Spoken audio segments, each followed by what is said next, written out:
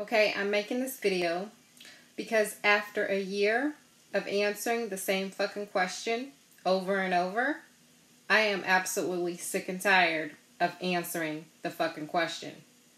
The question is, why do I use EYE instead of the letter I?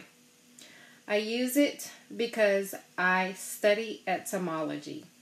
I only see with my third eye. I don't see with these eyes. These eyes are for looking. These eyes are not for knowledge. Alright? So now that you know, you can stop fucking asking me. Because when you do ask me, I'm going to revert you to this video. I started using EYE opposed to the letter I last year when I witnessed a brother that I follow using it. I never had to ask him once why he used it. He has since stopped using it, probably because he's tired of fucking people asking him why he fucking uses it, which is annoying to me too.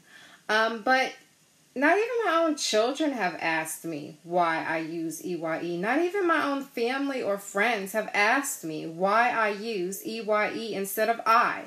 So I'm not understanding and overstanding why a lot of you all need to know why I use that and why some of you all feel the need to fucking correct me like I'm fucking illiterate and I don't know how to spell a one-letter word.